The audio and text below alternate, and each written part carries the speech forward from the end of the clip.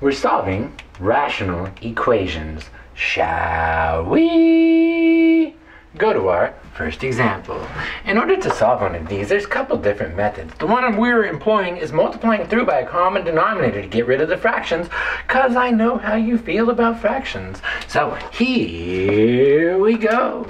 The common denominator of all the denominators is going to be m minus 8. Great, wait, okay, why? Because this is 9 over 1, fun. So the common denominator is going to be the least common multiple of the denominator. So I'm going to go through and I'm going to multiply every term by m minus 8. So I multiply this by m minus 8, great. And I multiply this by m minus 8, great. And I multiply this by m minus 8, great.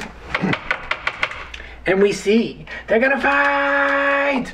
Oh, and here I'm left with m minus 9 times m minus 8. Ooh, and then on the right, they fight. Oh, I'm mixing colors. So then that's 8. Whoa, all right, finish him. Acabalo. So then that's m minus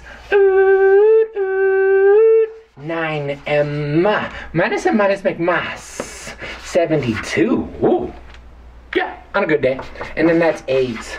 And then I'm gonna gather, collect, and combine. And gather, collect, and combine. And that I find that's a minus 8m plus 72. Ooh, and that's 8. Wait, now I subtract off the 72. Minus 72, minus 72.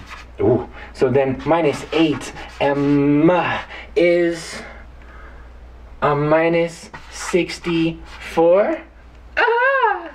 That's nice. Our next example has 64 all over it. Okay, divided by minus 8 and m is 8. Great, wait, just when you thought you were done, you have to check it. So then we go and we check. We check m equal 8. Oh, look at that. Violates the domain. Oh, violated. Yeah, because you can never divide by 0. You can never divide by 0. You can never divide by 0. When you put an 8 back up in there, it divides by 0, so you are not a solution.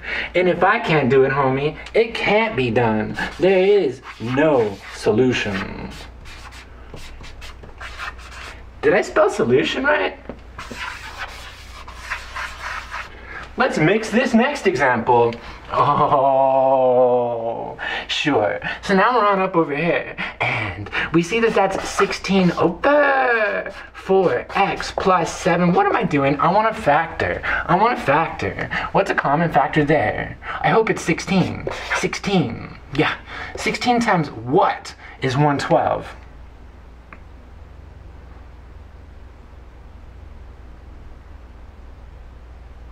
Is it 7? 7? Huh. Let's see. That's a 2. Carry a 4. Ooh, it's kind of heavy. It's kind of heavy. It is 7. And then minus. Really? There's no x's? Ah, there's supposed to be an x there. Sorry. Okay. Catch that. So then 16 times what is 64? That's a 4x. And then that's all over.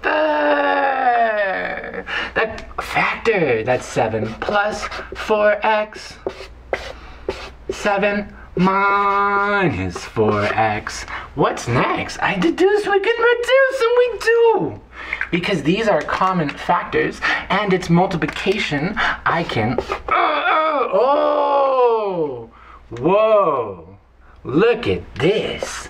16 over 4x plus 7 is equal to 16 over, now I want to use the commutative property of addition. And when I do that, I get a 4x plus 7.